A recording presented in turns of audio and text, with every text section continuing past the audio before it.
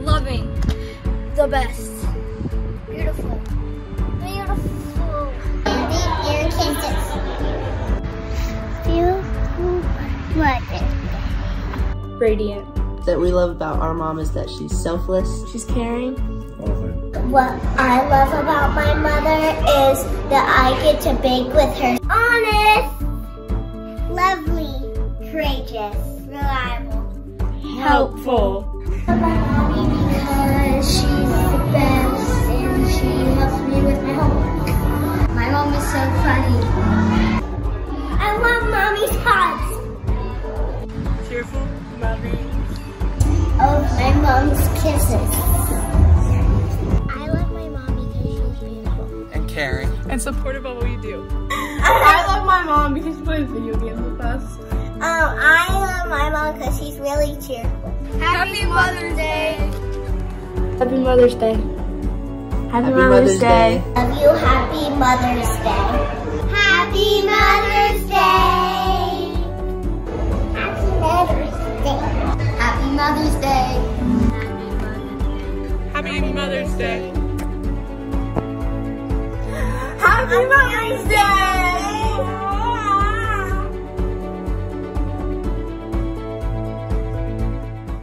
My name is Penny. Hi, my name is Casey. And our mommy is Pastor V. You have to say Pastor V. Yeah, those are my kids. Happy Mother's Day. Oh my goodness, my name is Pastor V. I am the campus pastor for New Carlisle, but I get to hang out with you today. So I'm so glad to be here. Man, oh man, there's a lot of you. It's good to see you. Yep, those are my goober kids. I love them so much. I love that they said she plays video games with us, because really it's them playing video games with me. So I'm glad they see it that way, because, I have to get my Fortnite on. But good to see you this morning. Man, has this series not been amazing? The Bible for grown-ups. Been able to just kind of walk in and break apart the Word and really look at it and make it a part of ourselves. Pastor Andy, he is such an incredible pastor. Would you give him a round of applause? His leadership, so grateful for it. But even with him and his amazing preaching, we should never take his word for it, right? Because ultimately what we are is we're flesh and bone and we make mistakes. But what we want as a pastoral staff is for you to take the word of God and for you to dive into it, tear it apart, make it a part of you. Always keep us accountable. My favorite thing back in the day where Tammy, can you give a round of applause for Tammy running Pro Presenter? She's so stinking awesome. It's like one of my favorite people. But when I would run Pro Presenter, and then it was always Jackson Tittle would come up and go, hey, that verse was wrong. That was up there. That's so exciting for us because we know what? You're opening up your Bible, right? So if you haven't gotten one of these books of Luke, you need to make sure you get one. We've had a basket out there. Take it. Make sure you have a pen today because we want you to write in it and kind of underline, circle things that really stick out to you. I know as an ex-Catholic, that is a little bit overwhelming. Because I remember the first time someone said, hey, you could write in your Bible. And I'm like, oh, no. We don't do that. It's a very beautiful book that we put on our coffee table that no one touches. We just blow the dust off of it once in a while. But I'm saying that is your textbook. God has given you a roadmap for how you can live your life. So take it, write in it, write notes. If you don't understand something, circle it, write a note next to it, and look it up. Or sometimes when things are like, they're a warning, I'll put a square around it so that I'm reminded that is not what I should do, right? But we've got this incredible series, and we started it off with this question. Is the example of your life preparing people for God's purpose? Reminds me of 1 Corinthians 11:1 that says, follow my example as I follow the example of Christ. How are you following Christ's example? Right? Because people know that you're a Christian. They hopefully do. They can see the fruit of it from you. But ultimately, when we come into that place, when we invite someone to church, there is that realization that, how have I been living my life? Even when you drove here today, if you were irritated with somebody who was going too slow and happened to use words that did not edify but tore down, and possibly a gesture from your hand that may not have been like a, hey, good to see you, neighbor, but showed your discourse, that is fruit. Ultimately, the great thing is that God knows we're not perfect. That's why he sent Jesus, because we needed him. We needed not only his example on this earth, but he was broken for us so that we can have eternal life with him. So it is so amazing to be able to ask that question. The first week, Pastor Andy put us in a high chair, put a bib on us, and he taught us how to eat, right? Remember that? Eat. We're going to examine the word. We're going to look at it, apply it, put it as a part of our lives, and then we're going to let that word transform us. It's going to change our behavior. And then in week 2, he gave us a very, very important special ingredient. You remember the chocolate cake? Does anybody remember that chocolate cake? Dude, that chocolate cake in New Carlisle, it looked legit. I was like, these are the moments where I wish I was back here at this campus, because when we got done with that sermon series, I would cut that cake and eat it. So I'm just saying. But we had this special ingredient, and it was patience, right? Patience is the active ingredient in our faith. It's what builds our faith.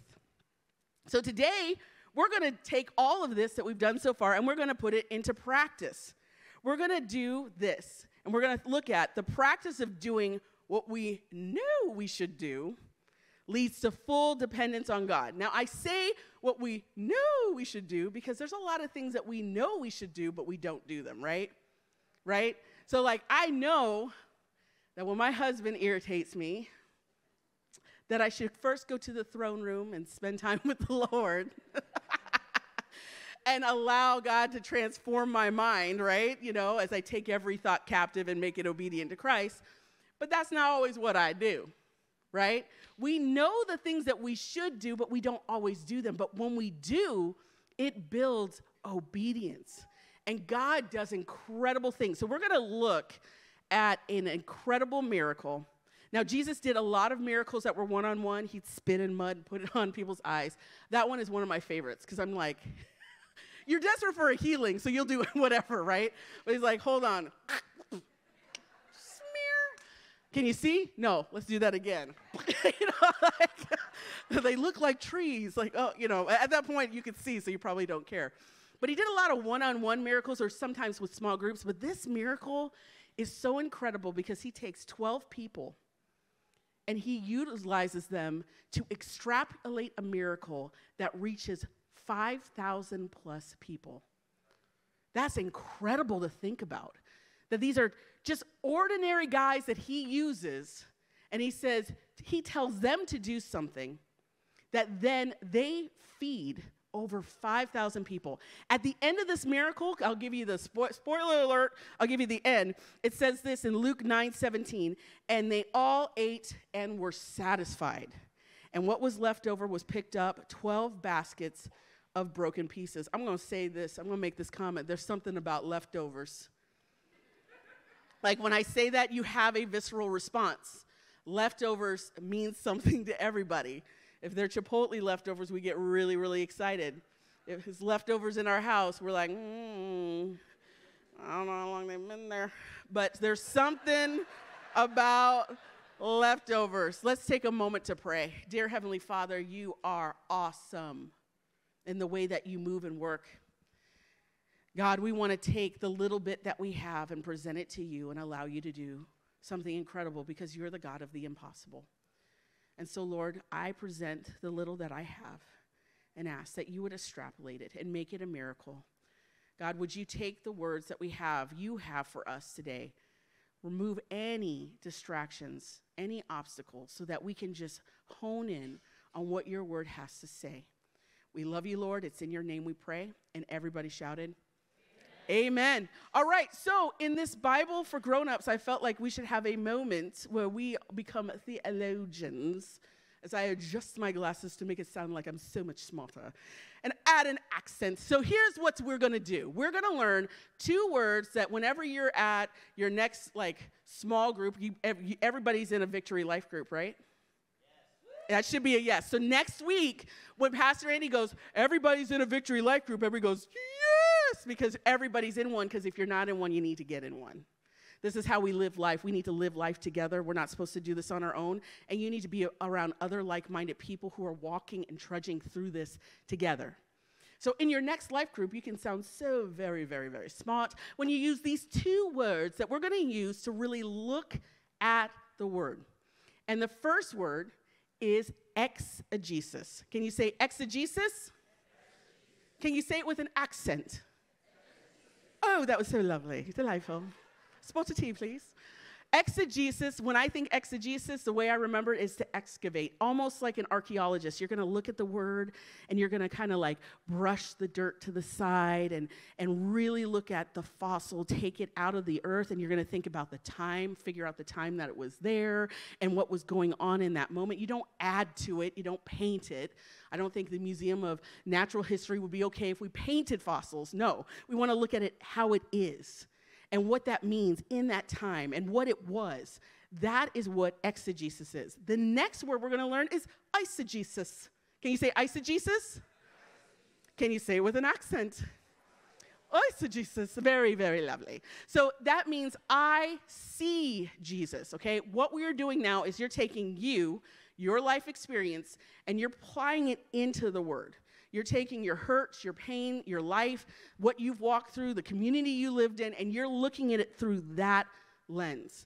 And so so we get a little bit of a feel of how it works, there's a promise in Jeremiah 29:11 that many of you have heard. It says this, "For I know the plans I have for you, declares the Lord, plans to prosper you, not to harm you, plans for a hope and a future."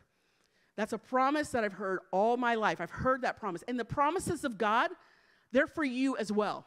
And in moments when you spend time in prayer and time in the Word, God will go, boom, and highlight that. He won't literally go, boom. He doesn't do that. But He will highlight that verse, and you'll see it, and you'll go, that promise. He'll say it. That promise is for you, for right now. And so the exegesis of this verse is this. The moment that this was spoken, the Israelites were going to step into, not out of, but step into 70 years of exile.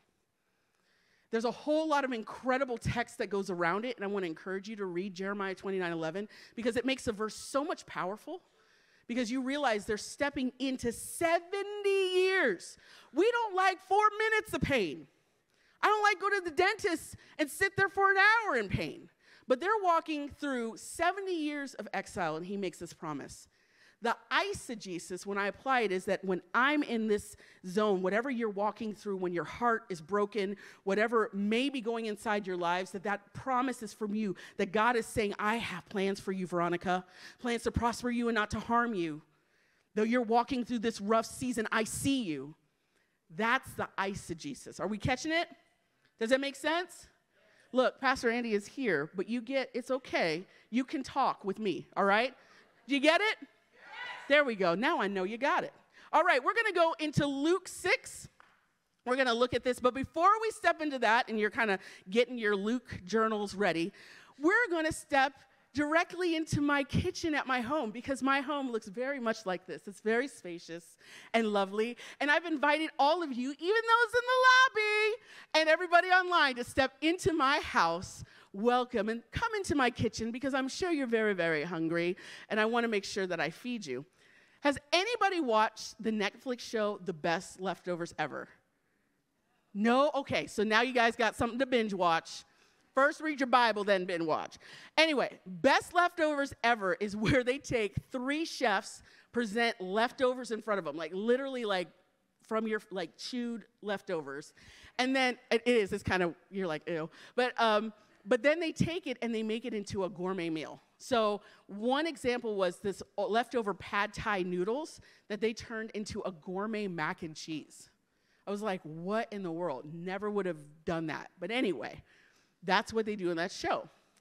However, my kitchen is not like the Best Leftovers Ever. Instead, what normally happens on a Wednesday night is that we get ready. The kids are going to go either to soccer practice or they have dance class, and we need to feed them before they leave out the door. And I have that moment where I go, oh no, I didn't put anything in the crock pot. I thawed no meat. What are we going to eat? We've already had spaghetti 5 times this week. And Dan will look at me, my lovely, handsome, incredible man, who's full of wisdom, but is very cheap. Like, he's really cheap. So I'm going to go off script a little bit. This is how cheap he is, because somebody came up and tried to defend him last service, and I appreciate them, but this is how cheap he is. So he has shoes. Some of the staff have seen this before. He has these shoes. Every pair of shoes he has, no joke, has a hole in the bottom of the shoes. Now, can we afford to go get new shoes? Yes, we can go get new shoes. But he's like, no, the kids need shorts. No, the kids need blah, blah. And I'm like, we can get you a pair of shoes. Anyway, so when it rained, on Thursday night, it was raining, and he came in his work shoes. And as he's walking through the parking lot, he's walking like this. So then he's like, I'm going to go to the sound booth, and I'm going to get some gaff tape so I can put something in the hole. And I'm like, Dad, can we just get you some? No, I don't need shoes. I don't need shoes.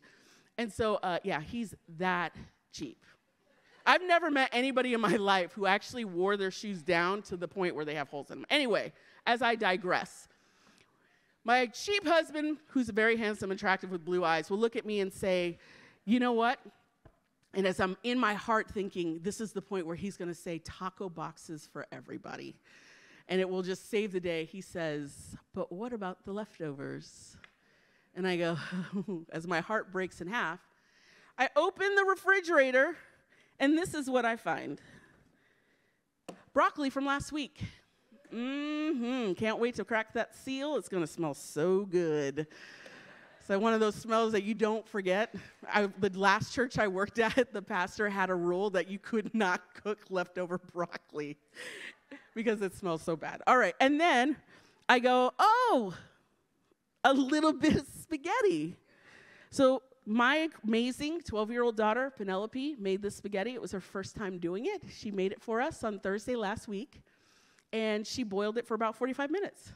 So when we first ate it, it was very big and spongy. So you know, a week plus, it's going to be really good.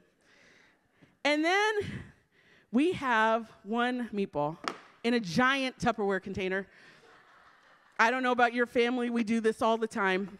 It's whatever is closest. And then I'm going to see if this service, it will do it. Oh, a little bit. There's some movement, because when I walked it from the back to the front and during last service, that meatball did not move at all.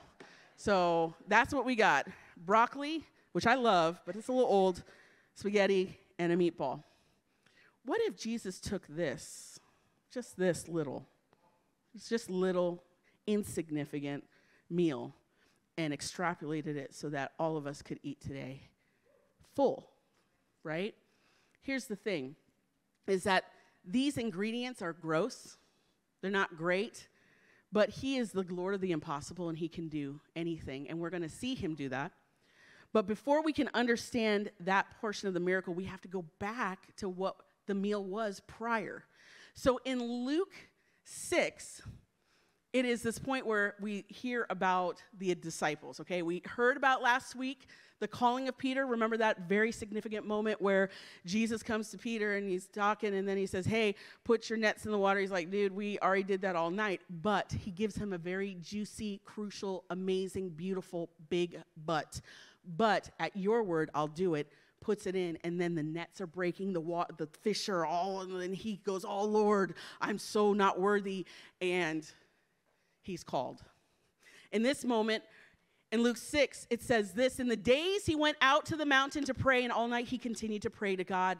This is a crucial moment in Jesus' ministry, because he's been doing these healings, and all these crowds are coming, and they want to see him. But these crowds weigh in two different ways. We have crowds that are really desperate for a miracle, and we have crowds that are ready to see a show. They're fickle. They're fickle crowds. And then he's also dealing with offended leaders. He's offending everybody who's religious. So he has fickle crowds and offended leaders, and he's about to make an important decision. He's about to set an example for us. And that example is when you have big things that are going to happen in your life, big decisions, big choices, you're going to step into big places, spend time on the mountaintop with your Lord. Seek him first. Talk to him first. Ask for his advice first, because all wisdom and authority flows through him. So why would we go to someone else when we can go directly to the source? So he sets that example. In 13, it says this, and when the day came, he called the disciples and chose 12, whom he named apostles. So get your pen out, circle that disciple, circle that apostle. 2 different words, right? Now, disciple means this, a student learner. Oh, all of you are disciples.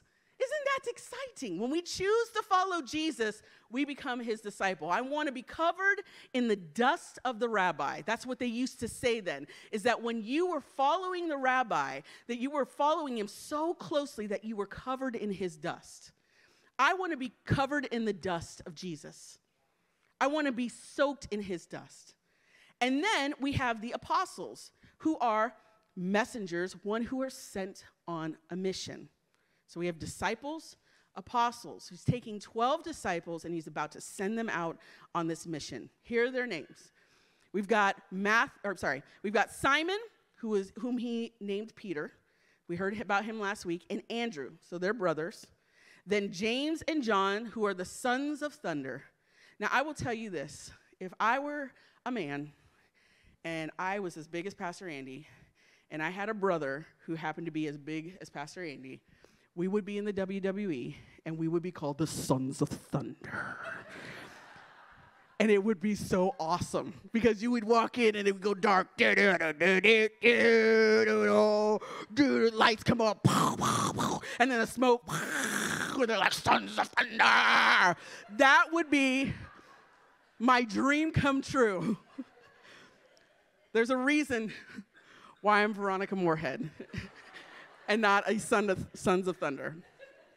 All right, and then moving on, we've got Philip and Bartholomew, who's also called Nathan, which is good, because how many Bartholomews do you know in this world? I only know one Bart.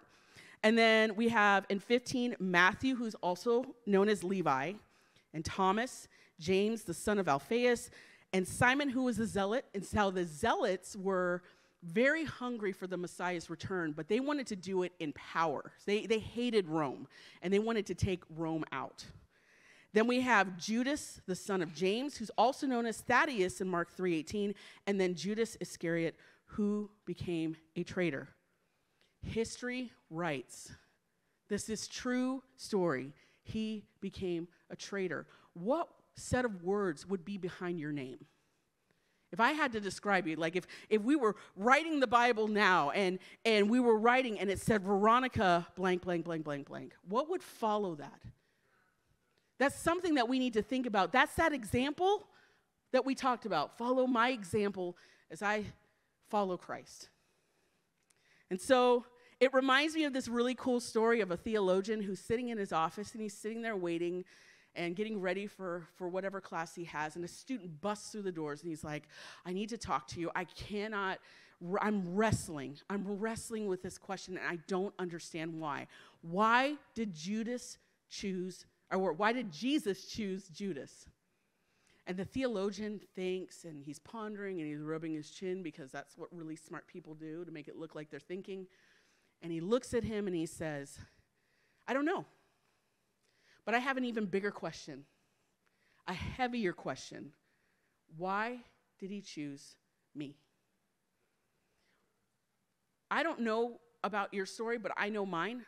Prior to God being the Lord of my life, prior to accepting Jesus as my Lord and Savior, I was not a good person. I was mean, rude, vindictive, backstabbing, ugly. I was broken, hurt, angry, mad at life. I felt like if I did good things, God would bless me, but if I did bad things, he would just smite me. And I had a lot of smoting. I don't know how the plural there, but he was getting me. And I was thinking, that's the reason why, is because I'm doing bad stuff, so God's not going to do anything. And that's not how it works. That's not how it works at all, because when I surrendered my life to Christ and I gave everything I had, I just surrendered my life and will over to the care of God. Oh, my word. I was a new creation. That's why it says you're a new creation. The old is gone, the new is here. So who you were is not who you are now. And you should not have, this is totally on a side. I'm kind of getting off track. Who you are is who you are not now. And you should not allow yourselves to be chained to the person that you were before, because God has written a new name for you. He has made you new. You have been reborn as if you were an infant coming back out. That's why we have to learn how to eat, right? So I want you to catch that. Don't chain yourself to the things that you were before, and don't allow this world to do that to you. That was the Lord. So moving on, in Luke 8, we have this really cool moment, because sometimes when we preach about the disciples and the apostles, we miss out on the ladies. And there were ladies that followed, not like that. It came out like that. Ladies. There were ladies that followed Jesus too. So in Luke 8, it says this: soon afterward, he went through the cities and the villages proclaiming and bringing the good news of the kingdom of God, and the 12 were with him. 2, it says, and also some women. Where my girls at? From the front, the back, you know I'm feeling that? It's not a Christian song. So do not Spotify that guy. And as I'm processing it again, because I've done it every service going, what is the rest of that song? And anyway, the Holy Spirit will clear it out. Who had healed, okay, so we've got some women who've been healed of evil spirits and infirmities. They experienced this powerful healing of God. So we have Mary called Magdalene, whom 7 demons had gone out of her. Now, just so you know, religious history writes Mary Magdalene in a very different way. This is the eisegesis. This is what happened. She had 7 demons taken out of her. And sometimes we will flip things around and try to make a really good documentary story. The History Channel, oh my gosh, they love to rewrite history and make it something way more provocative than it is. Really, this is who she is. A woman who was healed, drastically, amazingly healed. And then we have Joanna, the wife of Chusa, who is part of Herod's court. She is a lady of the court.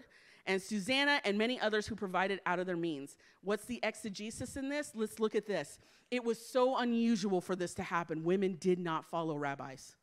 Jesus is seen as a rabbi in many ways, and women did not do that. They were given lowly positions. You don't need to know about this religious stuff. Just listen to what your husband says.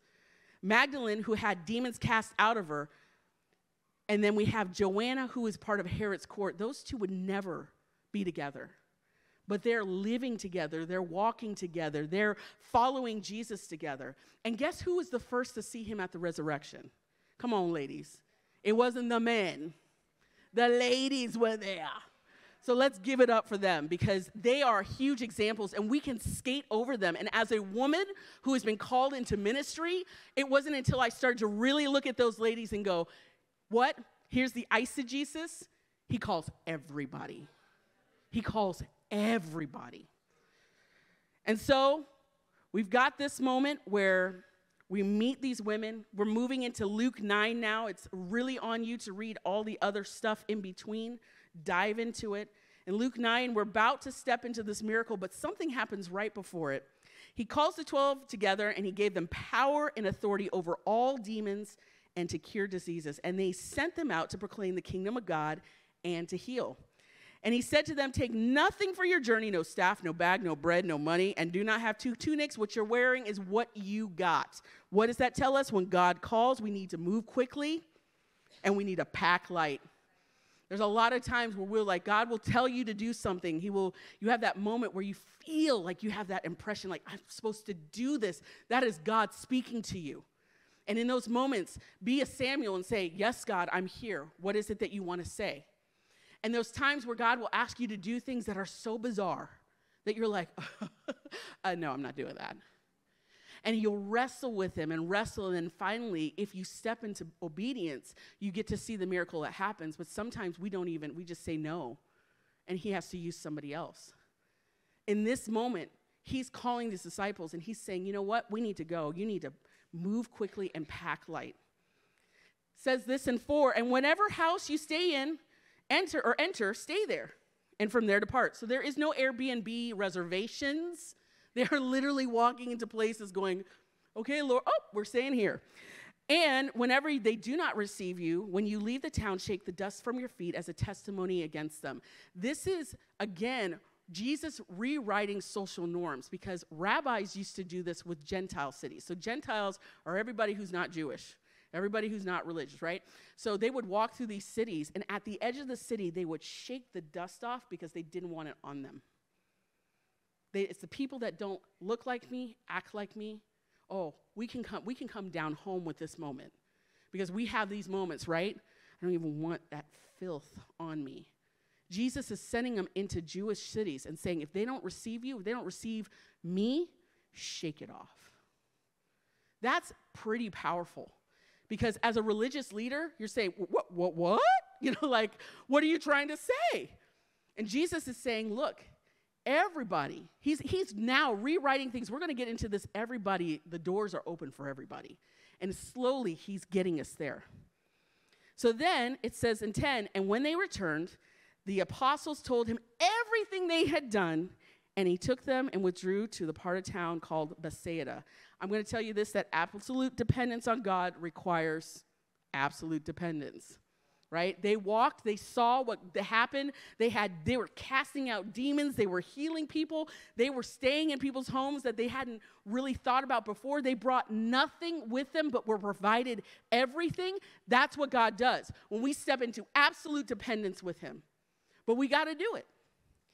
And so they retire, and Jesus is showing us here that when we have those moments where we pour ourselves out, there's times where you need to be refilled.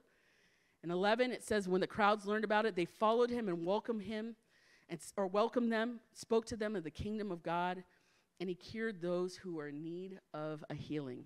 Okay, so here we go. It's getting excited because we're about to have this amazing miracle happen. Now the day began to wear away, and the 12 came to him and said, send the crowds away to go to the surrounding villages and countryside to find lodging and to get provisions, for we are here in a desolate place. What does that remind you of? Let's go back to last week, 40 days in the desert. What are some of the things that Pastor Andy said last week? All this stuff is interlinked, okay? Is that it's when we're in the desert, it's when we're in those desolate places that we find full dependence on God. That's what Jesus modeled for us.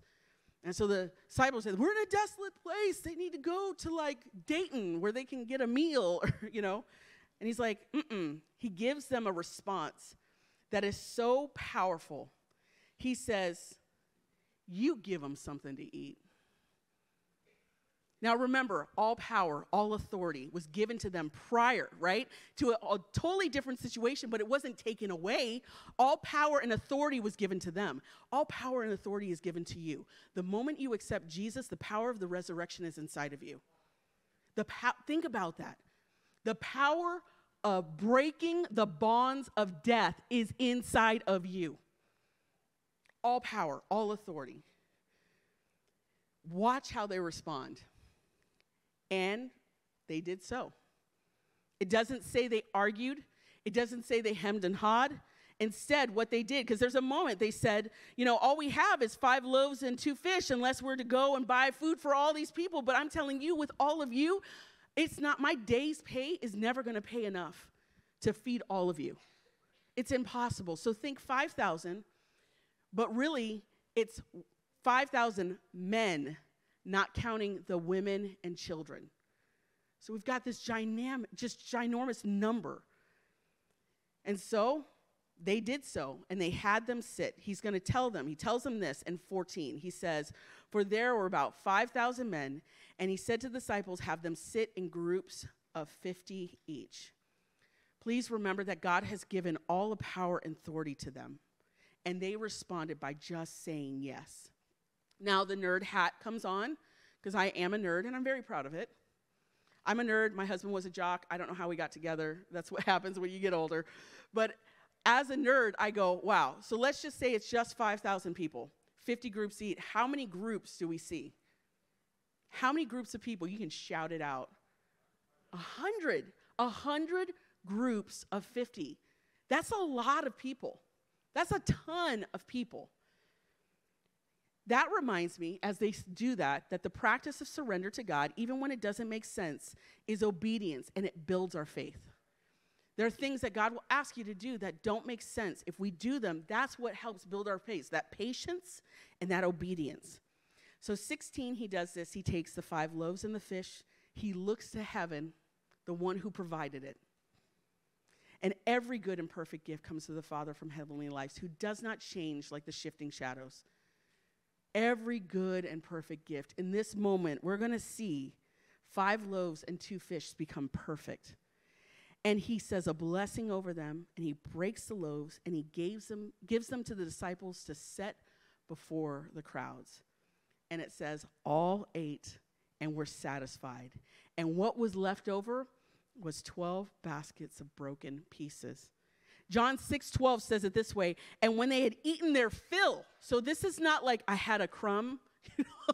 I was a professional dancer, so I used to be around these people all the time, and they would like eat a crumb and go, oh, I'm so full. And it's like, I think you get some steak. But they ate to their fill and were satisfied. And what was left over? 12 bags. It says in 6:12, to gather up the leftover fragments so nothing can be lost. Why? Because there is no waste in God's kingdom. Nothing is wasted. He is the God of recycling. He takes every broken piece and he reuses it and he renews it. He uses it for restoration. He will use every broken piece. There is no waste. There is no leftovers. Because every leftover is so essential and important. Do you think it's crazy that there's 12 baskets? For them, as we eisegesis it and we step in, to see 12 baskets filled with broken pieces. Even if I took a basket right now and broke that amount of food, I would never fill a basket. That is what God does. He wastes nothing. He's not in the business of it. And whatever's inside of your life, whatever you've walked through, because every person here is a testimony, he will use it, no matter how insignificant you think it is, because he gives significance to our insignificance. It reminds me of this time where later, and something we celebrate every month is communion. And there's something that Jesus said.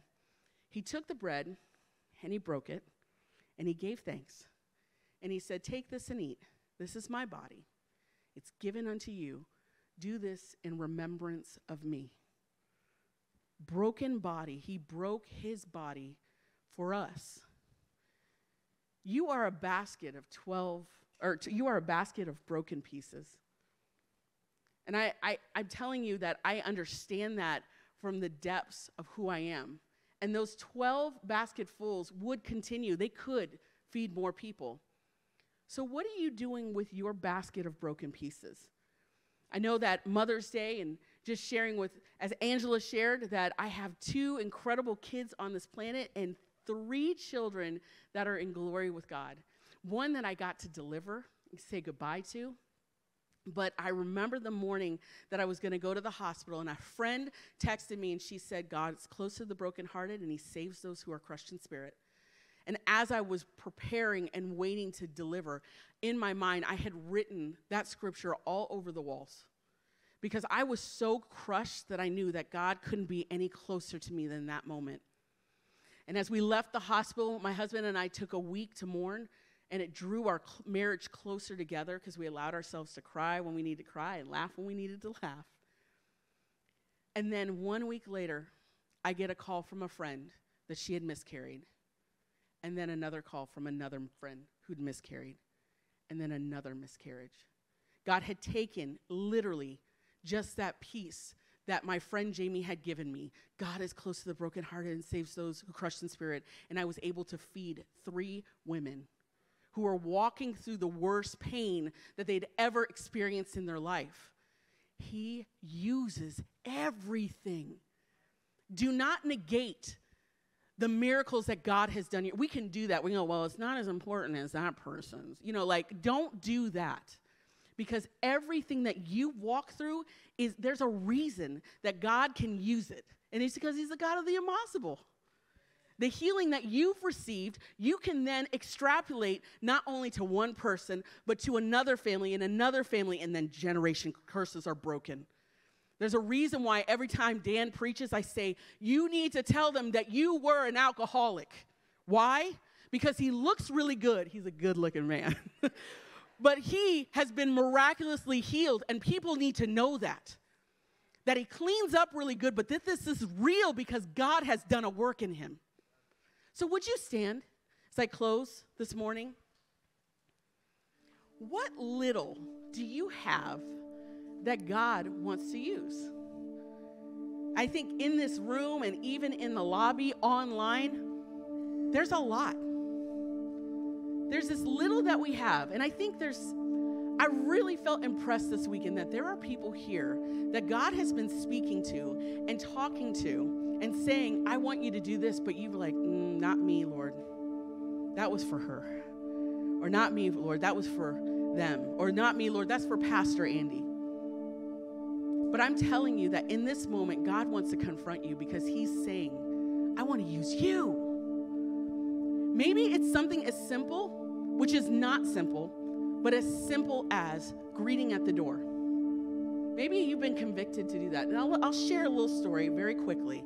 And my husband and I, when we went back to church, we would argue literally from our house in the 15-minute drive all the way to church. And the moment we would hit the sidewalk, we would put on a good mask and we'd start to walk in. Because I'll tell you what, the people that are sitting next to you, you don't know the things that they're carrying. They look really good on Sunday, but they may be carrying burdens that you don't understand.